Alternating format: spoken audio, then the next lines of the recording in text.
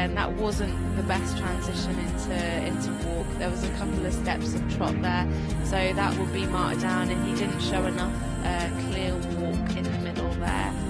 But he's still on 73%, good extended canter. Could have asked for a little bit more, I think. I know there's a bit more in the tank there from Frank.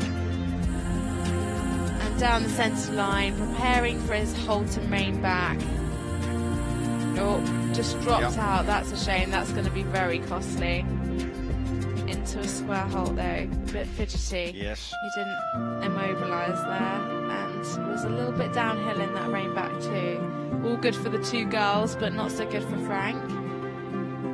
Lovely trot to finish there though, into a not quite square halt, but that's good. 73.5 is what the judges would like to see. It's just a shame that she was just out behind on that left hind leg there, wasn't quite stepping up. In the halt you like to see all four legs in a rectangle, so they are completely square and next to each other perfectly, and that's what gets you a 10. And not many riders can get a 10, but that free walk is lovely. You can just see her stretching over the back. It's so relaxed, it's so harmonious. Julie's just collecting her reins up now and back into medium walk.